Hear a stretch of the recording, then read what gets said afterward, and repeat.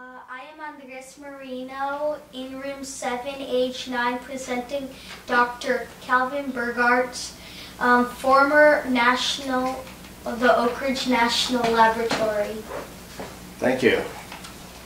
Okay, tell me about yourself and why you decided to get a Ph.D. in nuclear engineering. That's an interesting story, I think. I went to Penn State as an undergraduate in aerospace engineering. I got very good grades. I was on the honor roll quite a bit. And so when I graduated, I applied to many schools and many disciplines.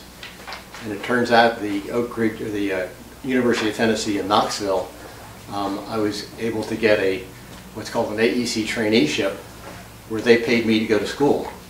And I didn't need to do anything except go to school. Other places I didn't have as good a deal.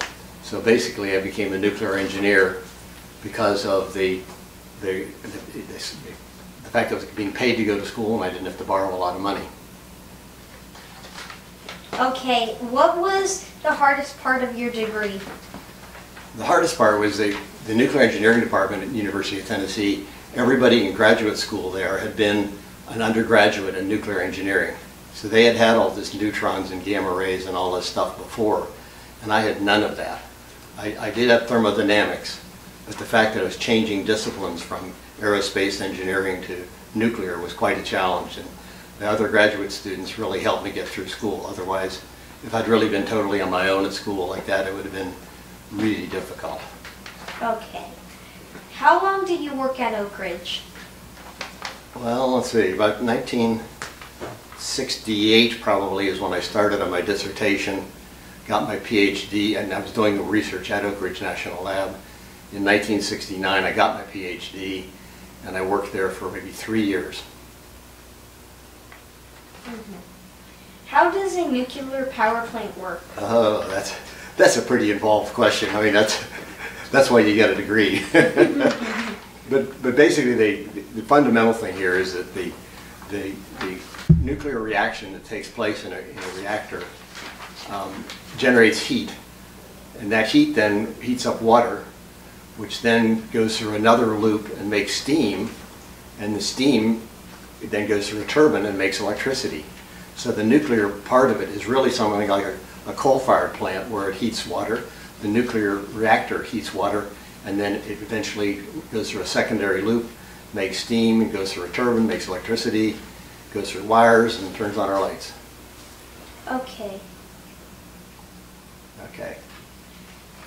How much uranium does it take to power a nuclear power plant? That's a good question. I think it clearly depends on how big a power plant you have. In universities there are power plants they're for educational purposes. They're called trigger reactors, and they're very small. They generate very little power. They can become critical, which means the neutron population stays constant, but they can be quite small.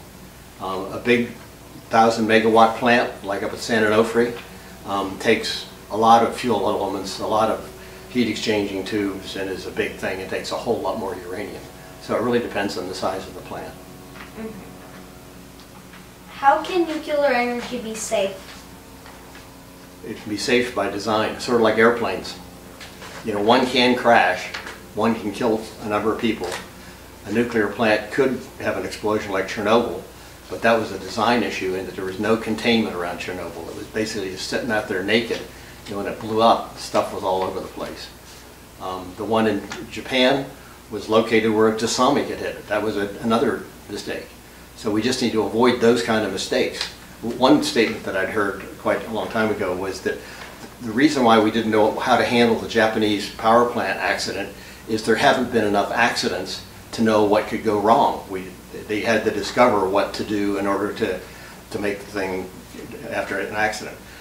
Here's one other thing, is an observation I've made, and that is that if when the Sierra Club decided that nuclear was a bad thing, because it could have an accident, it's possible to have an accident, they killed the nuclear energy business in America, and we built a whole bunch of coal-fired plants. And if we'd gone nuclear back at that point in time instead of coal-fired plants, we wouldn't be where we are today. Salt Lake City just had 3 record-breaking days in a row. it goes back to 1886, the hottest record for 3 days in a row. These kind of things, just these records keep getting set. The global scientist community says we do have global warming. There are people that are oil companies that don't want to move on to nuclear. But nuclear energy is safe. There are a number of designs that are even more safe than in the past, and we should be building them pretty quickly.